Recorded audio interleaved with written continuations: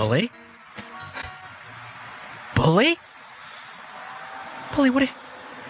How? What? How? Ben? What? Dad? Ben, you're in the dumpster. Dad! What are you doing in the dumpster? What? Do you recognize this? That's one thing, Ben, to be... Do you recognize this? That's bully. That's it's bully. One thing to be unemployed. Yeah, that's bully. Oh, what you're doing in the... Yeah, you... Oh, did I... I didn't throw it out. You know what? I had Grace was in here last week, and I told her whatever's in the linen closet, we never use it. Grace knows bully. Just toss it. Grace knows bully. Well, I told her that whatever she... You told her to throw out bully. I never said the word bully. I said the linen closet is unusable because it's so packed full of junk. How could you... I mean, you know Bully is my favorite stuffed animal. It has been since I was 2. How do you let this happen? Well, let me ask you something, Ben. When was the last time you spent any time with Bully? If it's your favorite stuffed animal. Oh, that's none of your business. How much time I spend with Bully. Okay, Ben, I don't have time to discuss this now. Clean yourself off. Well, you better think twice next time about this, Dad, because this isn't good. You know, this isn't good. I've got to tell you, I'm a little embarrassed sitting here talking to a guy in the dumpster. Can we continue this conversation later? Well, I guess I just expect an apology, Dad, because, you know, it just shows, I guess, a lack of consideration for my should stuff. I apologize for trying to create an environment in which 2 adults can live? Oh, what are you trying to say, that because I have a stuffed animal, I'm not adult? I think you said it eloquently. No, all I'm saying is that we need the use of that closet, Ben. I have human friends, too. Well, do you keep them in the linen closet? Would you throw them out? Touche, so. My young son.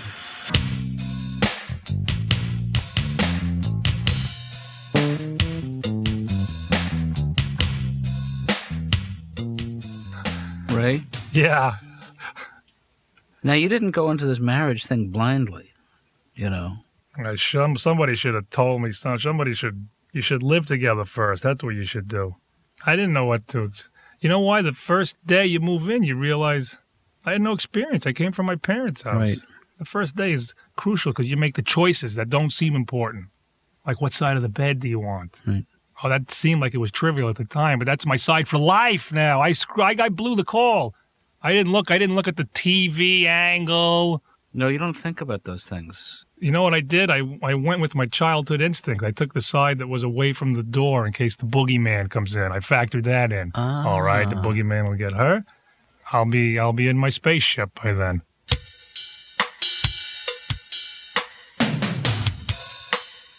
Yeah, well, I found out all the roles that I was going to play right after I got married. You know, you think you know them all. You think, it's take out the garbage and mow the lawn. Those are the traditional roles. Right after I got married, I found out that in the middle of the night, I was now the automatic noise checker-outer. Every little thing. What was that? No, it's nothing. No, check it out. Check it out. What do you mean, nothing? That could be a burglar with a gun. So be careful. Go. Watch out. Put your slippers on. Might have to run. Bring me up a yogurt if it's nothing. Either way. I want a yogurt either way. Don't come back without a yogurt, slipper boy. Oh, so you're I'm the noise checker.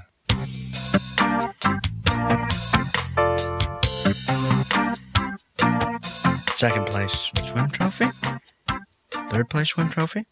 My runner-up swim trophy. My other trophy. Hey, Ben, what's going on here? What are you doing? Putting labels on all my stuff, Dad. Why are you doing that? Well, the red labels will inform you that you are not to touch or remove these objects from my room. And I get it. This is all about... That's right. And the yellow labels are that you can take them out of the room, but you can't remove them from the house. And the green labels mean you can take them out of the house, but you can't give them away. You have to bring them back. I get the idea, Ben. Do you think this is necessary? Well, obviously it is because of what happened this morning. You don't think that this is something we can just talk about and then act like responsible adults? The beige labels, Dad, mean that... Where'd you get beige labels? I don't own these items. I'm borrowing them from somebody else. Therefore, if you take them out, then you have somebody else to deal with, not me, because they're somebody else's. What is it you're saying here, Ben? Well, maybe it's not just about bully, Dad. Yeah. Maybe by you throwing out bully, you're giving me a signal that maybe I'm next. Maybe you throw me out. Maybe I leave. Ben, have I ever put any pressure on you to leave this house, to move out, to live the life of a young adult?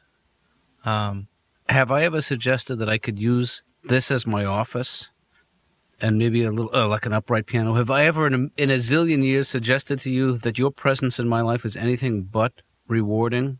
So don't go reading stuff into this. So you don't want me out? I don't want you out, Ben. I mean, at some point, you will spread wings and fly. Right. You know, you will want to be out on your own someday, and you'll know when that day is. I'm gonna fly. I'll fly. You know I will. I noticed you put a red label on your labels. Remind me, what does that mean?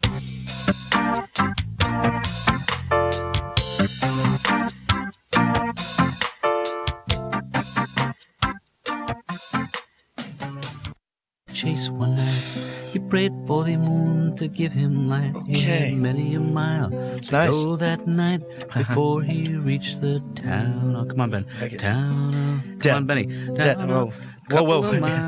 Dad, hold up here. Dad, I don't mean to interrupt, but I think I'm going to turn in. Okay. Ben, you used to love that song. What's the matter? Well, I still love it, Dad. And Yeah. it's a great old song. I'm just a little tired, I guess, and a little too much excitement for one night. You know, first the chicken pot pie, now the song. I get it. You want to hear some Snoopy Dog? Is that it? Snoop Doggy Dog. I can do that. No, Yes. Dad. Ow. Yeah. I think I heard something. I don't even know contemporary music. I lost track after the Buckinghams retired. Want to hear a little blues? No. That's bluesy, all right. Wow, this is exactly what I didn't want to hear right now. Yeah. You sure know what you're doing on that. You're picking fine blues. You know, your mother and I used to listen to the blues all the time when we were in school. That's a great story, Dad. What,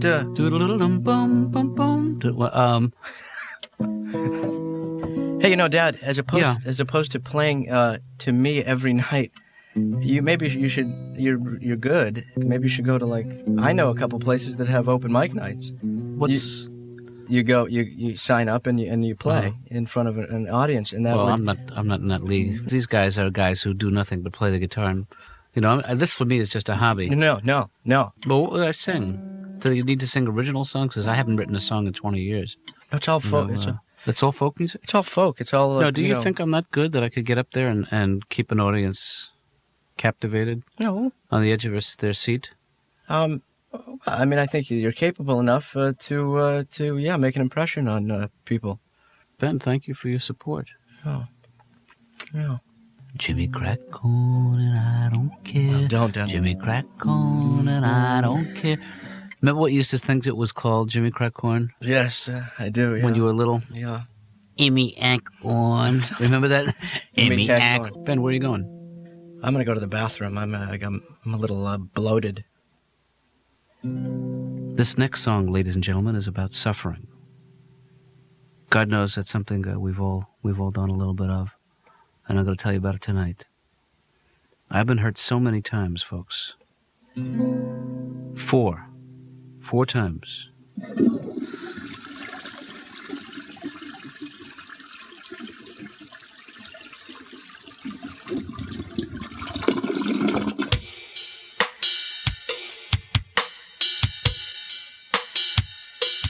Guess what I paid for this sweater? No, Just take a guess. Just take a guess. A wild guess. I don't want to.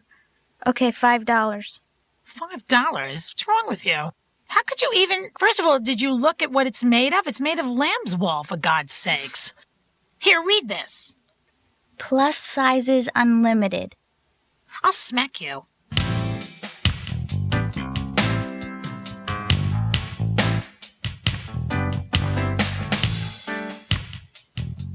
So think back to your childhood Yeah. a little further. And how do you remember your mother?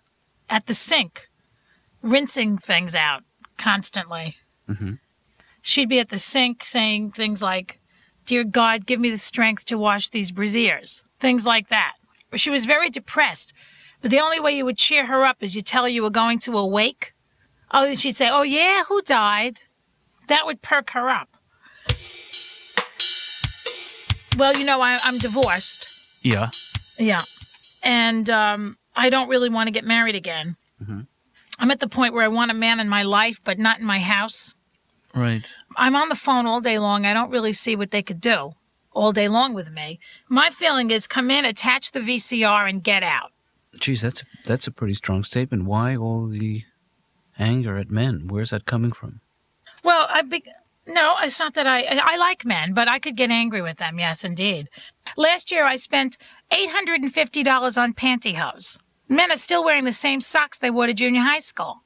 They call them their lucky socks. How do you know that? I'm sick of them.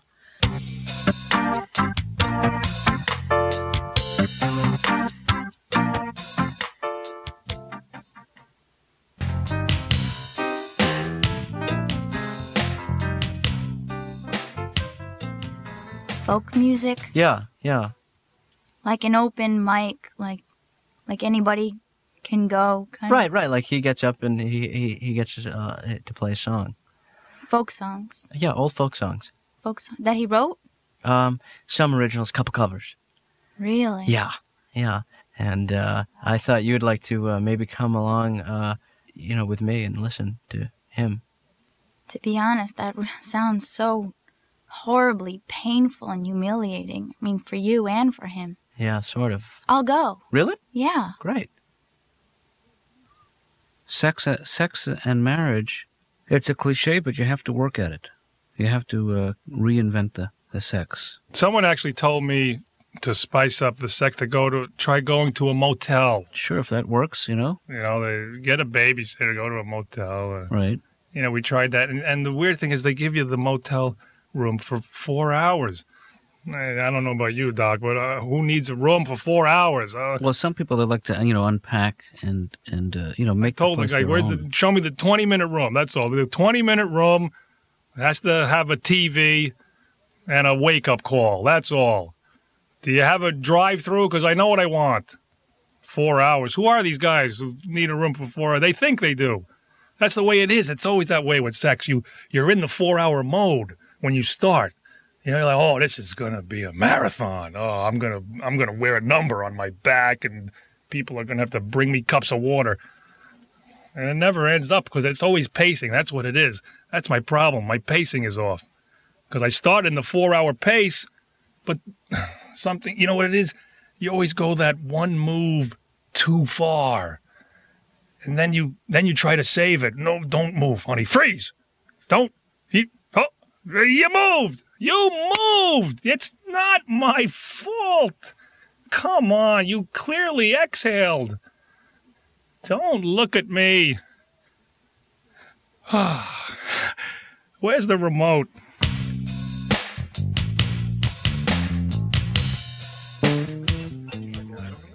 So, hey, let me ask you a question. This is pretty good. We're sitting together at a table, and we both ordered the same drink. This is kind of. Does this in any way resemble to you like a date? No. No. No. No. What would make it more like a date to you? If you were a different guy, I guess. Huh.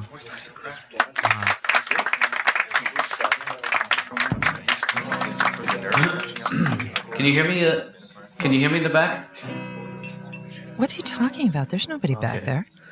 If you want to move up, there's some seats up front, everybody. Well, first of all, thank you very much. And this first song is a song that I wrote. I'm a little nervous, you have to bear with me. I wrote it when I was 23 years old, and discovering for the first time that loving someone was no guarantee that they would love you back. It's called Loving Someone is No Guarantee that they will love you back.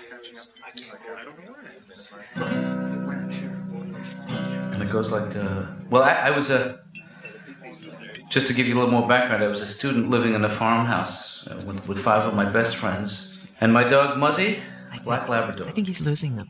Yeah, I think he's losing me. Anyway, I wrote this song in 1970. I was a young man of 23, and now, much to my amazement, I have a son that age. In fact, he's here tonight. Ben, why don't you stand up and take a bow? No, that's fine. My son, ladies and gentlemen, Benjamin Daniel Katz. Thanks. Please let him know, folks. Thank you, Dad. Give it up one time for Benny. That's enough, Dad. I'm going to sit back down now, Dad. Thanks. Hey, Ben? Yeah. Remember that song I used to sing for you when you were little? No. No, I don't. Let me refresh your memory. I actually wrote this song for you. A boy, a bike, a heart so full, a mom, and a dad, and a little stuffed bull. Oh God, what have I done? Ben? Dad. Will you forgive me, please? Yes. Yeah, right away. You're forgiven. Is there some way I can make it up to you? Show's up there, folks. Show's on the stage.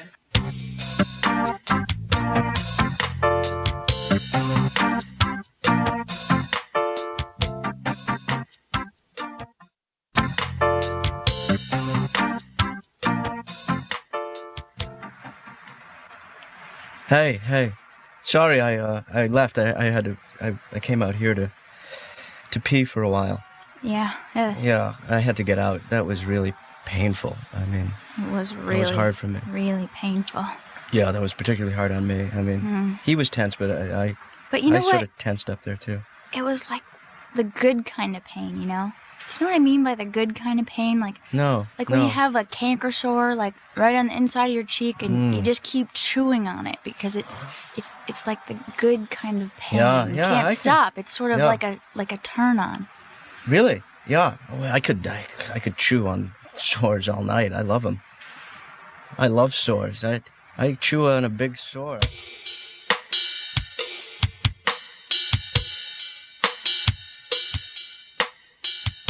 How is your appetite? My appetite is too good. I just want to eat everything. And you're afraid if you eat too much, you'll put on weight? Is it your big... No, I'm afraid if I eat too much, I'll get thinner. What's wrong with you? I mean, really, what kind of a doctor asks a stupid question like that? I feel hostile towards you now. That's okay. Just let it out. You know? I'm letting it out. Okay, well, let it out slowly. How does it feel to be bald? Do you want to hurt me? Is that what this is all about? Do you want to make me feel the kind of pain you're feeling? I find you repulsive. There's a hair, like you have nose hairs. I find that so repulsive to see nose hairs. You have no idea. Do you think I should wear them up? Are you sexually attracted to me at all? That's a tough one. I don't think that's an appropriate question. This is a therapist's office. I thought I was supposed to ask anything I felt like asking. You told me I could say anything I want. Now you're saying no?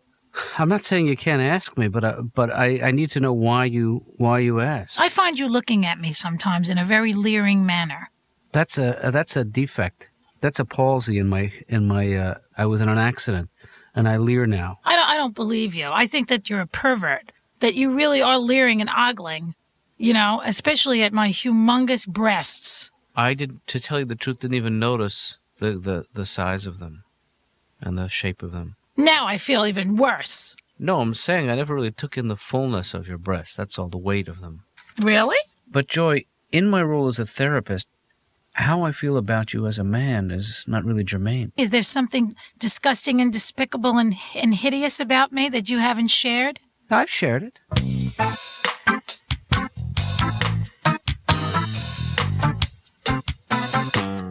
It feels a little claustrophobic in your house now with the twins and your daughter. This is horrible, but I actually make little excuses now just to get out of my house. I'll do anything. Anybody need anything? Anything at all? Anything from the Motor Vehicle Bureau? Maybe? I'll do it. Can I register anything? I'm the guy. It's on my way. I was going that way. I'm just going out to apply for jury duty. That's all. Please, let me out of the house. So you're saying it's hard to get any work done at home? My 3-year-old runs the house. The hardest thing, I can't even make a phone call. Every business call I try in my house, I screw up. Yeah, the 15th is fine with me. I just need to know, where do you think you're going with that cookie? Put the cookie down. Not you. Sorry. Didn't mean to scare you. Oh, I didn't know you were eating a cookie. Of course I'm interested. Every time I'm there, I smell cocky. It's the cocky, Doc. Yeah. That's what it is. Sure. I have the twin towers of poop in my house right now. Whoops. You know what the music means. Our time is up.